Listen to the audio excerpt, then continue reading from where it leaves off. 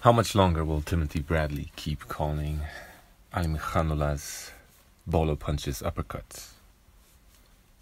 I guess we'll see. Now, some of those really are uppercuts, but I think his favorite, most effective perhaps, finishing punch or the beginning of the end punch is that bolo. Step back in, bolo punch from range. So what's the difference between a bolo and an uppercut? Not a lot of difference. An uppercut is more of a mid-range inside punch that comes more down the middle. And a bolo it's like an uppercut, but it's more generally thrown from range, and it's more of a swing. It's as if you were swinging a machete to cut down sugarcane. I think that's where it comes from. Shout out to the Philippines and Cuba.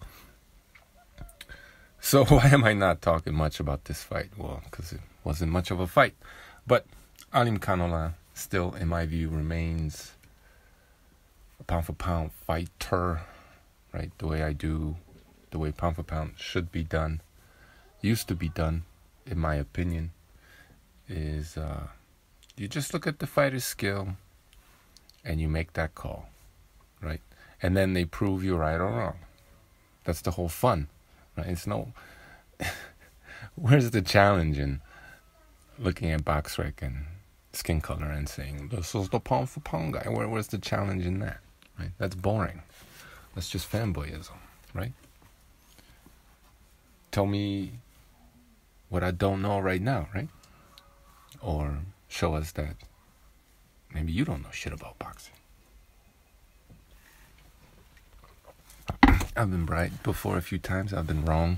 It is what it is. I just look at the guy and I see pound for pound level skill, and I think he just needs the fights to prove it. Now, he reminds me, for I guess obvious reasons, very much of a Golovkin before Abel Sanchez, where he became, almost exclusively a come forward destroyer. He boxed very much like Alimkhanuly does now. Obviously, Khanuly is a southpaw. I would say Golovkin was technically better. It showed me more, at least at that point of his career, right? There could be more to Alimkhanuly. You just got to give him the fights, right? And then he'll show us more, I think. I think there's more there. I would say Golovkin hit a little bit harder, but let's wait and see. You know what I mean? Let's wait and see. I would say right at this point in time, I would give Golovkin the benefit of the doubt when it came to chins, simply because that's one of the better chins you'll ever see. It doesn't really get better than that, does it? But I mean, let's wait and see, right? And this is just the thing with Alimkhanuly. Let's wait and see. But I mean, I really, at this point in time, I see a southpaw young Golovkin, basically. You know what I mean? Slightly different arsenal, different tricks up his sleeve, but, maybe just as good. Anyway, Gualtieri, he wasn't there to win. I mean, there were instances when he tried, but as soon as he tried a little bit of something, he was getting countered, right? Just the thing about Alimkhanuly, and one advantage he has over Golovkin, is just his quickness. The hand speed's good. Both of them had, I think the hand speed is actually comparable to a prime young Golovkin, but Alimkhanuly is just quicker, right? He's more reactive than Golovkin, and he just got those fast twitch reactions. And boy, is he quick. And he's also, like Golovkin, a very quick thinker. I would say probably a quicker thinker than Golovkin, or it looks quicker. He sees the openings and is able to react to them quicker than Golovkin did. And that's probably why people don't want to open up in front of him. Whereas with Golovkin, this whole idea was, oh, he's slow, right? Which is bullshit. Oh, he has no defense, which is bullshit. And he did things to make you open up, so he would punch with you because that'd be his advantage. And Alimkhanuly is that also, right? Although he's more of a... Both of them were counter punchers, right? They both could fight any style, really, Golovkin or Janibek. But as it's playing out right now, right, Alimkhanuly is more of a counter puncher than Golovkin was. And it looks to me like he really wants to be an aggressive counter puncher. But it's not quite there. I think he's more of a defensive counterpuncher, more of a passive counterpuncher. He can counterpunch aggressively, but he's so quick, so good, and so sharp with his punches, and the angles are just weird. The guys just don't open up, right? So I suppose he could. That's one thing I think he needs to learn just to be more exciting and get more people behind them, is learn how to be more of an aggressive counterpuncher, right? Take some risks, take some chances, open these guys up a little bit, and get them out of there more emphatically, instead of just having them quit. So, the fight was pretty boring, I guess.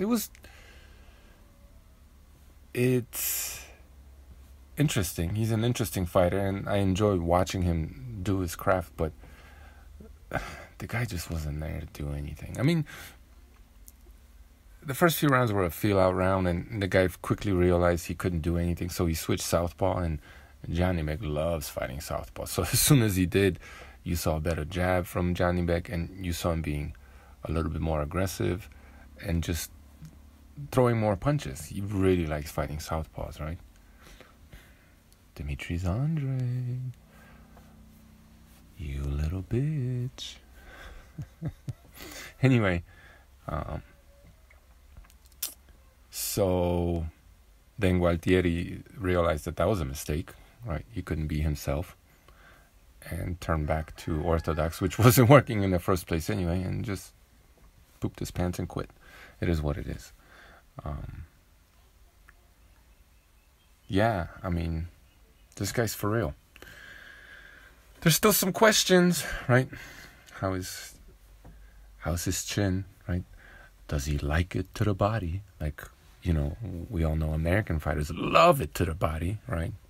So we just gotta wait and see if he loves it to the body as much as, the Keith Thurmans of the world, and so on and so forth. So, yeah, I mean, the pound for pound skill is definitely there, but is he really a complete fighter, right? There's a couple of boxes that I think we still need to check, and hopefully we get to see if we can in the next couple of fights. But division's looking like, I don't know. The whole division needs a rebuilding process, I guess. So we'll see what happens. I guess he's calling out Canelo or whatever. Cloud chasing mostly. It is what it is. He schools Canelo. At this point, he schools Canelo. It's embarrassing, right? Or Canelo pays him off, and all of a sudden we have, Alimkhanuly is flat, right? the 5'11" guy that started at a higher weight than Canelo is all of a sudden too small, right? Versus the 5'8", 175-pound soaking wet Canelo. Give me a break. Yeah. Look at Tommy Fury, for example, right? Yeah, he was making weight for that fight. And I didn't watch the fight. I just saw a video of him giving an interview.